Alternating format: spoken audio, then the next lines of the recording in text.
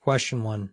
In a tense situation where a person is becoming increasingly aggressive, what is the most effective initial strategy for a security guard in Maine to de-escalate the situation? A. Use physical restraint immediately to prevent any potential harm.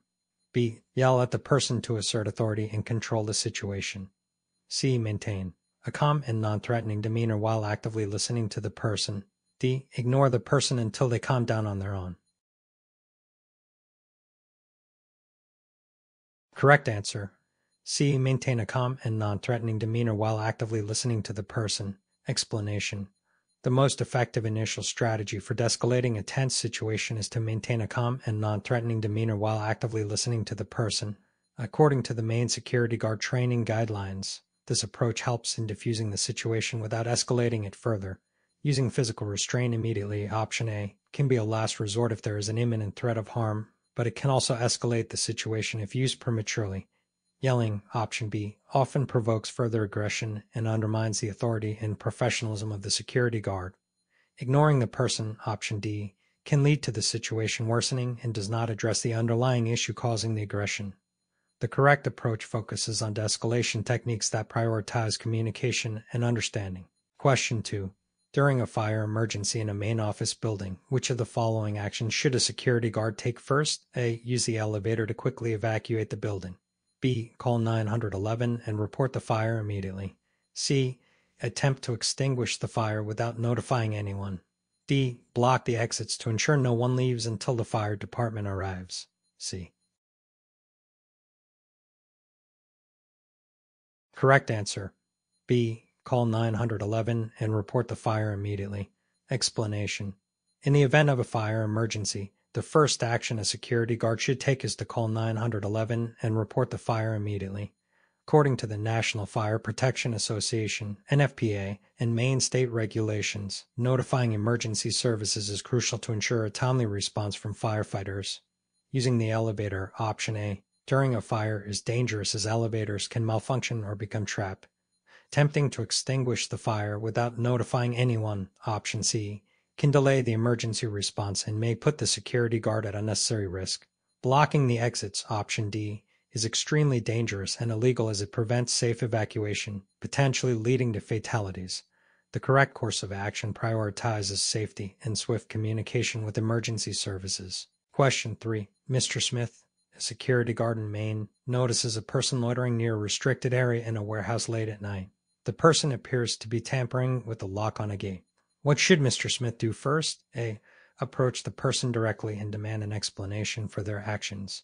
B. Call for backup and observe the person from a safe distance. C. Ignore the situation as it might be an employee working late. D. Use physical force to detain the person immediately. Correct answer. B. Call for backup and observe the person from a safe distance. Explanation. The appropriate first response for Mr. Smith in this scenario is to call for backup and observe the person from a safe distance. This approach ensures that he maintains his safety while monitoring the suspicious activity. According to Maine security regulations, a security guard should not directly confront a potentially dangerous individual without support, as this can escalate the situation and pose a personal safety risk. Ignoring the situation, option C, is not advisable, as it may allow unauthorized access or criminal activity to occur. Using physical force, option D, should only be a last resort if there is an immediate threat to safety, and it is not the first step in handling such a situation. The correct response involves caution, communication, and preparedness to respond appropriately. Question 4. Under Maine law, what is the primary consideration a security guard must keep in mind when deciding to use force? A. The desire to quickly resolve the situation. B. The need to assert authority over the individual. C. The necessity to protect oneself or others from imminent harm. D. The importance of making an example out of the offender. Correct answer. C. The necessity to protect oneself or others from imminent harm. Explanation. Under Maine law, the primary consideration for a security guard when deciding to use force is the necessity to protect oneself or others from imminent harm. This principle is rooted in both state law and federal guidelines governing the use of force by security personnel. Using force should always be a last resort and only employed when there is a clear and present danger. The other options, such as quickly resolving the situation, option A, asserting authority, option B, or making an example out of the offender, option D, do not justify the use of force and can lead to legal and ethical violations. The correct approach emphasizes the protection of life and safety. Question 5. What legal limitation must a security guard in Maine observe when making a citizen's arrest? A. The security guard must read the suspect their Miranda rights. B. The security guard can only arrest someone if they have committed a felony. C. The security guard must immediately transport the suspect to a police station. D. The security guard must have witnessed the crime or have reasonable grounds to believe the person committed the crime. Correct answer. D. The security guard must have witnessed the crime or have reasonable grounds to believe the person committed the crime. Explanation. In Maine, a security guard making a citizen's arrest must have witnessed the crime or have reasonable grounds to believe the person committed the crime. This ensures that the guard acts within legal bounds and avoids wrongful detentions. Reading Miranda rights, option A, is a procedure for law enforcement officers, not private security guards. Limiting arrests to felonies only, option B, is incorrect, as misdemeanors can also warrant citizens' arrests if witnessed. Transporting the suspect to a police station, option C, is not the guard's responsibility. They should detain the suspect and wait for law enforcement to arrive. Proper understanding of legal limitations ensures lawful and appropriate actions. Question 6. Which of the following is the most effective technique for a security guard in Maine to identify suspicious behavior during a patrol? A. Conducting patrols at the same time every day. B. Using electronic surveillance exclusively and avoiding direct observation. C. Remaining observant and varying patrol routes and times. D. Only focusing on areas that have had previous incidents. Correct answer. C. Remaining observant and varying patrol routes and times. Explanation. The most effective technique for identifying suspicious behavior is to remain observant and vary patrol routes and times. This unpredictability makes it harder for potential offenders to anticipate security patterns, increasing the likelihood of detecting unusual activity. Conducting patrols at the same time every day, option A, can create predictable patterns that offenders can exploit. Relying solely on electronic surveillance, option B, can miss important details that a trained observer might notice. Focusing only on areas with previous incidents, option D, can leave other parts of the premises vulnerable. The correct approach involves active observation and strategic patrol planning. Question 7. What is the primary goal of using verbal de-escalation techniques in a potentially violent situation in Maine? A. To assert dominance over the aggressor. B. To provoke the aggressor into taking action. C. To safely defuse the situation and prevent violence. D. To provide a distraction while other security measures are put in place. Correct answer. C. To safely defuse the situation and prevent violence. Explanation. The primary goal of using verbal de-escalation techniques is to safely defuse the situation and prevent violence. This involves using calm, non-confrontational language to reduce the intensity of the situation. Asserting dominance, option A, or provoking the aggressor, option B, can escalate tensions and lead to violence. Providing a distraction, option D, is not the main objective of de-escalation techniques. Instead, the focus is on reducing the immediate threat. Effective de-escalation prioritizes communication and empathy to resolve conflicts peacefully. Question 8. Ms. Johnson, a security guard in a Maine shopping mall, hears the fire alarm go off and sees smoke coming from a nearby store. What should Ms. Johnson do first? A. Run towards the fire to assess the situation closely. B. Immediately pull the fire alarm again to ensure everyone hears it. C. Call 911 and then start evacuating people from the area. D. Ignore the alarm, assuming it is a false alarm. Correct answer. C. Call 911 and then start evacuating people from the area. Explanation. In the event of a fire alarm and visible smoke, Ms. Johnson should first call 911 to ensure that emergency services are alerted to the situation. Following this, she should begin evacuating people from the area to ensure their safety. Running towards the fire to assess the situation closely, option A, can put her in unnecessary danger. Pulling the fire alarm again, option B, is redundant and does not address the immediate need to contact emergency services and evacuate. Ignoring the alarm, option D, is highly dangerous and violates emergency response protocols. The correct approach prioritizes immediate communication with emergency services and the safe evacuation of people. Question 9. In Maine, what is the most appropriate action for a security guard to take if they witness a fellow guard accepting a bribe? A. Confront the guard directly and demand they return the bribe. B. Ignore the situation as it is not their responsibility. C. Report the incident to their supervisor immediately. D. Accept a share of the bribe to keep quiet. Correct answer. C. Report the incident to their supervisor immediately. Explanation. If a security guard witnesses a fellow guard accepting a bribe, the most appropriate action is to report the incident to their supervisor immediately.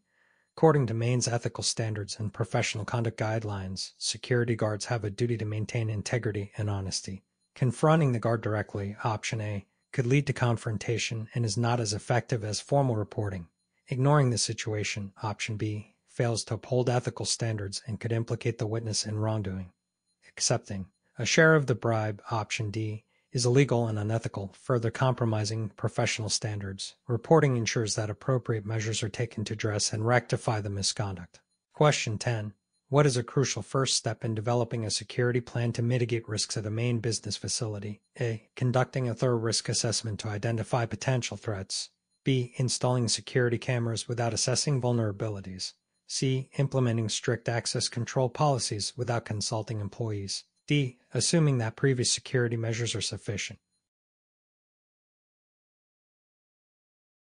Correct answer. A. Conducting a thorough risk assessment to identify potential threats. Explanation. The crucial first step in developing a security plan to mitigate risks is conducting a thorough risk assessment to identify potential threats. This involves evaluating all possible risks, understanding their impact, and prioritizing them to create an effective security plan. Installing security cameras without assessing vulnerabilities, option B, may leave some risks unaddressed. Implementing strict access control policies without consulting employees, option C, can lead to operational issues and lack of compliance. Assuming that previous security measures are sufficient, option D, can result in outdated and ineffective security protocols. A risk assessment is foundational to informed and comprehensive security planning. Question 11. Mr. Brown, a security guard at a Maine hospital, encounters a visitor who is visibly upset and shouting at the reception staff. What should Mr. Brown do first to de-escalate the situation? A. Shout back at the visitor to assert control. B. Physically remove the visitor from the premises. C. Approach the visitor calmly and ask how he can assist in resolving the issue. D. Call the police immediately without attempting to engage with the visitor. Correct answer. C. Approach the visitor calmly and ask how he can assist in resolving the issue. Explanation. Mr. Brown should first approach the visitor calmly and ask how he can assist in resolving the issue. This approach is consistent with conflict management and de-escalation techniques recommended in Maine's security training guidelines. By remaining calm and offering help, Mr. Brown can diffuse the visitor's anger and address the underlying problem. Shoving back, option A, would likely escalate the conflict. Physically removing the visitor, option B, should be a last resort, used only if the visitor poses a threat to safety. Calling the police immediately, option D, can escalate the situation and should only be done if the visitor becomes violent or poses an imminent threat. Engaging calmly and constructively is the best initial response. Question 12. What is the correct procedure for using a fire extinguisher to put out a small fire in a main office building? A. Aim the nozzle at the flames and sweep back and 4. B. Aim the nozzle at the base of the fire and use a sweeping motion. C. Spray the extinguisher in the air to create a barrier. D. Use the extinguisher in short bursts directed at the ceiling. Correct answer.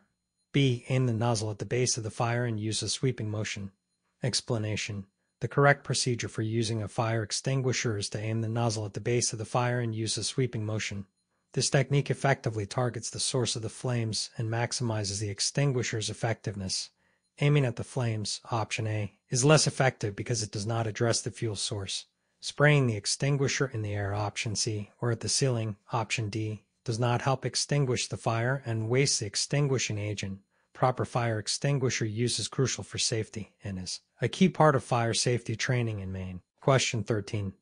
In Maine, what must a security guard do before making a citizen's arrest for a suspected theft? A. Ensure they have witnessed the crime themselves. B. Obtain permission from their supervisor. C. Call the police and wait for their arrival before taking any action. D. Announce to the suspect that they are under arrest and explain the reason. Correct answer. A. Ensure they have witnessed the crime themselves. Explanation. Before making a citizen's arrest for a suspected theft, a security guard in Maine must ensure they have witnessed the crime themselves. This is critical because a citizen's arrest can only be justified if the guard has direct knowledge of the offense.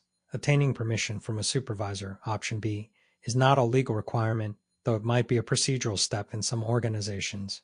Calling the police, option C, is important but does not replace the requirement of witnessing the crime for a citizen's arrest. Announcing to the suspect that they are under arrest, option D, is necessary once the decision to arrest has been made, but it comes after confirming the crime was witnessed. Question 14. Miss Thompson, a security guard at a large concert in Maine, notices a group of individuals behaving suspiciously near the stage entrance. What should Miss Thompson do first to ensure the safety of the event? A. Confront the individuals directly and demand to see their tickets. B. Observe and gather information about their behavior while notifying her supervisor. C. Ignore the behavior as it might be harmless. D. Evacuate the area immediately without further investigation. Correct answer. B. Observe and gather information about their behavior while notifying her supervisor. Explanation. Miss Thompson should first observe and gather information about the suspicious behavior while notifying her supervisor. This approach ensures that she does not escalate the situation prematurely and allows for a coordinated response. Confronting the individuals directly, option A, can lead to confrontation and potential safety risks. Ignoring the behavior, option C, can leave a potential threat unaddressed. Evacuating the area immediately, option D, without further investigation might cause unnecessary panic and disruption. The correct approach prioritizes vigilance, communication, and coordination to manage potential security threats effectively. Question 15. What is a key personal security measure a security guard in Maine should take when patrolling alone at night? A. Turn off their communication devices to avoid distractions. B. Follow a predictable patrol route at the same time each night. C. Use a flashlight to inspect dark areas and stay in well-lit areas as much as possible. D. Avoid using personal protective equipment to maintain mobility. Correct answer. C. Use a flashlight to inspect dark areas and stay in well-lit areas as much as possible. Explanation. When patrolling alone at night, a key personal security measure is to use a flashlight to inspect dark areas and stay in well-lit areas as much as possible. This enhances visibility and safety. Turning off communication devices, option A, can leave the guard isolated and unable to call for help if needed. Following a predictable patrol route, option B, can make the guard an easy target for planned attacks. Avoiding personal protective equipment, option D, compromises safety. PP is essential for protection during potentially hazardous encounters. The correct measure focuses on visibility and preparedness. Question 16. In Maine, under what circumstances is a security guard legally justified in using physical force? A. To detain someone for a minor policy violation. B. When verbal commands are ignored regardless of the threat level. C. Only when there is an imminent threat of physical harm to oneself or others. D. To ensure compliance with all security procedures. Correct answer. C. Only when there is an imminent threat of physical harm to oneself or others. Explanation. In Maine, a security guard is legally justified in using physical force only when there is an imminent threat of physical harm to oneself or others. This aligns with state and federal guidelines that emphasize the use of force as a last resort. Using force to detain someone for a minor policy violation, option A, or simply for ignoring verbal commands, option B, is not legally justified and can lead to legal repercussions. Ensuring compliance with security procedures, option D, does not justify the use of physical force unless there is an immediate threat. The correct answer underscores the necessity and proportionality of force. Question 17. Mr. Carter, a security guard at a Maine university, receives a report of an active shooter on campus. What should Mr. Carter do first to ensure the safety of students and staff? A. Attempt to locate and confront the shooter immediately. B. Lock down the nearest building and guide students to secure areas. C. Call for backup and wait outside until help arrives. D. Ignore the report until it is confirmed by multiple sources. Correct answer. B. Lock down the nearest building and guide students to secure areas. Explanation. In the event of an active shooter report, Mr. Carter should first lock down the nearest building and guide students to secure areas. This action helps to protect individuals from potential harm by restricting the shooter's access and providing safe hiding places. Attempting to locate and confront the shooter immediately, option A, can be extremely dangerous and is not recommended for unarmed or inadequately trained personnel. Calling for backup and waiting outside, option C, delays immediate protective actions that can save lives. Ignoring the report until confirmed by multiple sources, option D, risks not responding quickly enough to prevent casualties. The correct approach emphasizes immediate protective measures and securing individuals. Question 18. A security guard in Maine encounters a person who has collapsed and is unresponsive. What is the first step the guard should take before administering CPR? A. Immediately start chest compressions. B. Check the surroundings for any immediate dangers. C. Move the person to a more comfortable position. D. Call the person's family to inform them of the situation. Correct answer. B. Check the surroundings for any immediate dangers. Explanation. The first step a security guard should take before administering CPR is to check the surroundings for any immediate dangers. This ensures the safety of both the responder and the victim. Starting chest compressions immediately, option A, is important, but only after ensuring it is safe to do so. Moving the person to a more comfortable position, option C, should only be done if necessary to avoid further harm. Calling the person's family, option D, is not a priority over immediate medical intervention. Ensuring a safe environment is crucial before providing first aid or CPR. Question 19. In Maine, what is the primary objective of a security guard when mediating a conflict between two individuals? A. To assert authority and control over both parties. B. To listen to both sides and find a mutually acceptable solution. C. To separate the individuals and handle the situation independently. D. To impose a solution based on the guard's own judgment. Correct answer. B. To listen to both sides and find a mutually acceptable solution. Explanation. The primary objective when mediating a conflict is to listen to both sides and find a mutually acceptable solution. This approach ensures fairness and helps to escalate the situation. Asserting authority and control, option A, can escalate tensions. Separating the individuals, option C, may be necessary for safety but does not address the underlying issue. Imposing a solution based on the guard's judgment, option D, can lead to dissatisfaction and further conflict. Effective conflict resolution involves communication, understanding, and collaboration. Question 20. Ms. Green, a security guard at a Maine office building, notices on CCTV that an individual is attempting to bypass the building's access control system late at night. What should Ms. Green do first? A. Confront the individual directly and demand identification. B. Alert on-site security personnel and monitor the individual's actions. C. Ignore the situation since it might be an authorized person. D. Call the police immediately without further observation. Correct answer. B. Alert on-site security personnel and monitor the individual's actions. Explanation. Ms. Green should first alert on-site security personnel and monitor the individual's actions. This ensures a coordinated response and continuous surveillance, allowing for appropriate action if the situation escalates. Confronting the individual directly, option A, can be risky and should be done with caution and backup. Ignoring the situation, option C, could allow a potential security breach to go unchecked. Calling the police immediately, option D, might be necessary if the threat is imminent, but initially observing and coordinating with on-site personnel is a prudent first step to assess the situation accurately. Question 21. Why is detailed documentation and reporting critical for security guards in Maine? A. To provide entertainment for the management team. B. To ensure accurate records are kept for legal and investigative purposes. C. To create an illusion of productivity. D. To confuse potential criminals. Correct answer. B. To ensure accurate records are kept for legal and investigative purposes. Explanation. Detailed documentation and reporting are critical because they ensure accurate records are kept for legal and investigative purposes. These reports can be used as evidence in court for internal investigations or to improve security measures. Providing entertainment, option A, or creating an illusion of productivity, option C, are not relevant or professional reasons.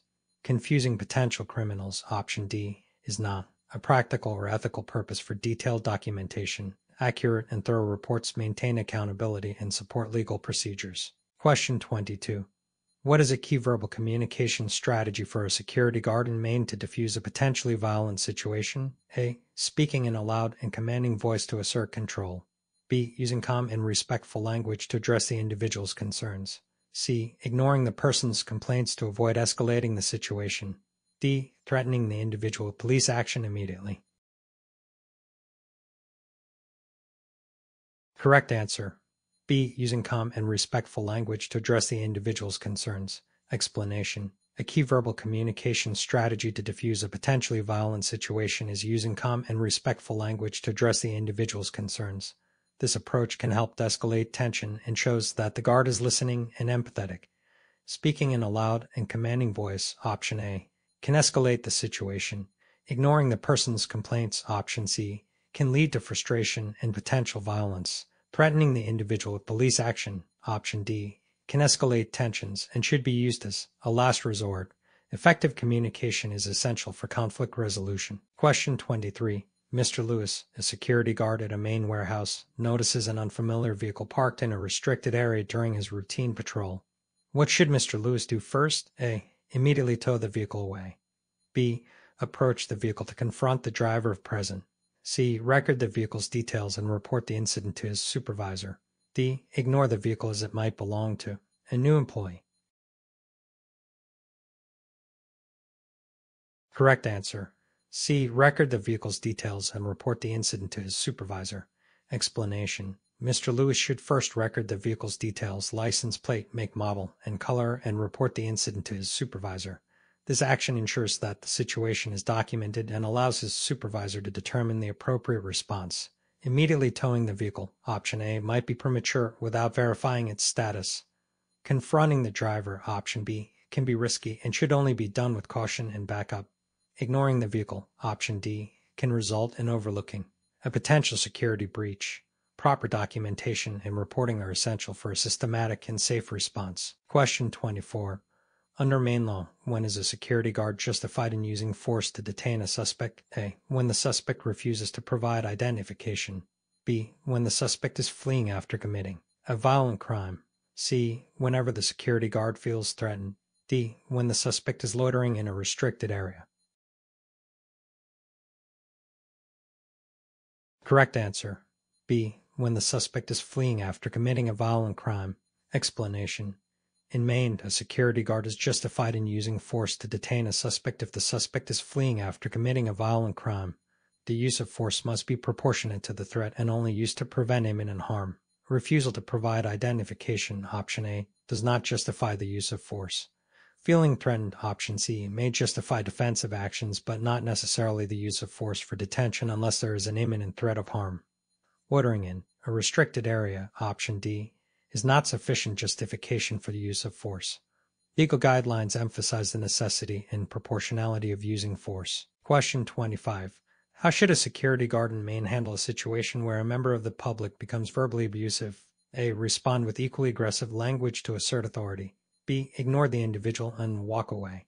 C. Remain calm and use de-escalation techniques to address the situation. D. Immediately call the police to handle the situation. Correct answer. C. Remain calm and use de-escalation techniques to address the situation. Explanation. When faced with a verbally abusive member of the public, a security guard should remain calm and use de-escalation techniques to address the situation. This approach helps to diffuse tension and resolve the issue without escalating conflict. Responding with aggressive language, option A, can worsen the situation. Ignoring the individual and walking away, option B, can lead to unresolved issues and potential escalation. While calling the police, option D, might be necessary in severe cases, it is not the immediate first step unless there is a threat of violence. De-escalation is key to maintaining professionalism and safety. Question 26. Miss Rivera, a security guard at a Maine shopping mall, notices smoke coming from a store. What should she do first to ensure the safety of shoppers? A. Attempt to put out the fire herself using a fire extinguisher. B. Immediately evacuate the mall and call the fire department. C. Notify the store manager and wait for instructions. D. Close the store and prevent anyone from entering. Correct answer.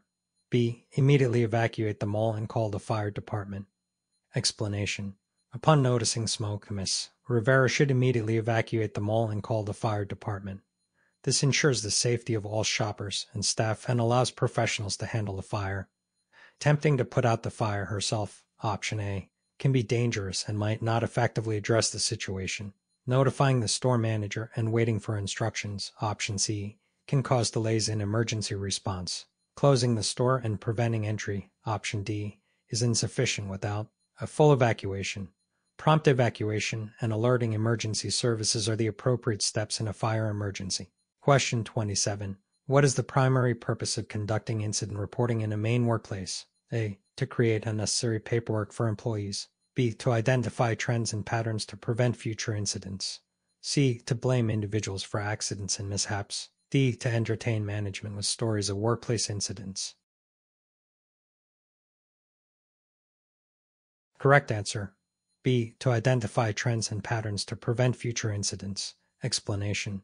The primary purpose of incident reporting in a Maine workplace is to identify trends and patterns to prevent future incidents. By analyzing incident reports, organizations can implement corrective measures, provide additional training, or adjust procedures to improve workplace safety. Creating unnecessary paperwork, option A, and blaming individuals, option C, are counterproductive and do not contribute to improving safety. Entertaining management, option D, is not a valid reason for incident reporting. Effective incident reporting focuses on continuous improvement and risk reduction. Question 28. During a large event in Maine, what is the security guard's primary responsibility regarding crowd control? A. Encouraging attendees to engage in disruptive behavior for entertainment. B. Maintaining a visible presence to deter potential troublemakers. C. Ignoring overcrowding and letting attendees manage themselves. D. Using force to disperse the crowd at the first sign of commotion. Correct answer. B. Maintaining a visible presence to deter potential troublemakers. Explanation. During a large event, the security guard's primary responsibility regarding crowd control is maintaining a visible presence to deter potential troublemakers. This proactive approach helps prevent disturbances and promotes a safe environment for all attendees. Encouraging disruptive behavior, option A, is irresponsible and can escalate tensions. Ignoring overcrowding, option C, can lead to safety hazards and potential emergencies. Using force immediately, option D, can worsen the situation and should only be considered as a last resort. Visible deterrence is an effective strategy for managing crowds safely. Question 29. Mr. Anderson, a security guard in Maine, witnesses a shoplifting incident in progress. What should Mr. Anderson do first? A. Approach the suspected shoplifter and apprehend them immediately. B. Call the police and provide a description of the suspect and their actions. C. Ignore the incident since it's the store's responsibility. D. Inform the store manager and wait for instructions. Correct answer. D. Inform the store manager and wait for instructions. Explanation.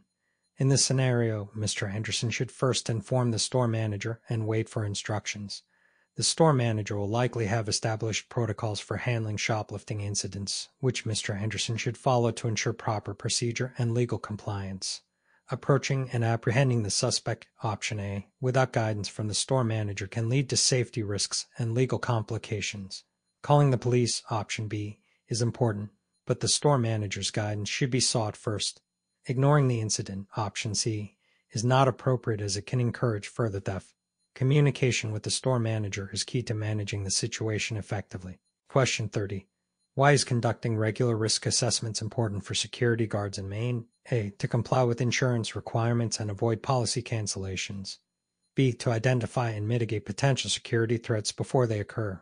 C. To demonstrate the guard's intelligence and knowledge of security.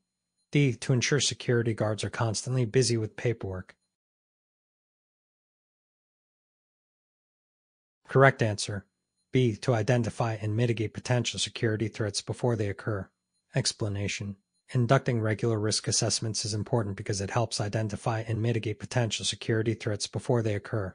This proactive approach enhances safety and prevents incidents.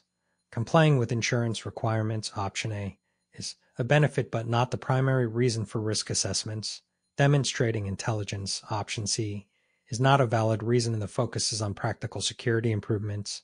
Ensuring guards are busy with paperwork, option D, is counterproductive. Effective risk assessments focus on safety, preparedness, and prevention.